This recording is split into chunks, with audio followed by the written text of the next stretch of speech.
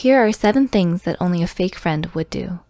They talk about you behind your back. A true friend would never jeopardize your friendship or humiliate you like that by stabbing you in the back. They throw you under the bus. They don't vouch for you, they don't take your side, and they certainly don't stick up for you when someone is hurting or belittling you. They constantly cancel on you. You've had to learn the hard way over and over again that you can't ever count on them to come through for you. They exclude you from their plans.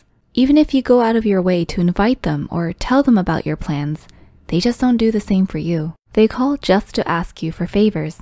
Fake friends think it's okay to ghost you for weeks, only to pop up and ask you for a favor. They give you backhanded compliments. It shows that they are jealous of you, and that they judge you more harshly than they want to let on. They only talk about themselves. The communication between you two feels largely one-sided, because fake friends are self-absorbed and inconsiderate. They don't care much about you or what you have to say.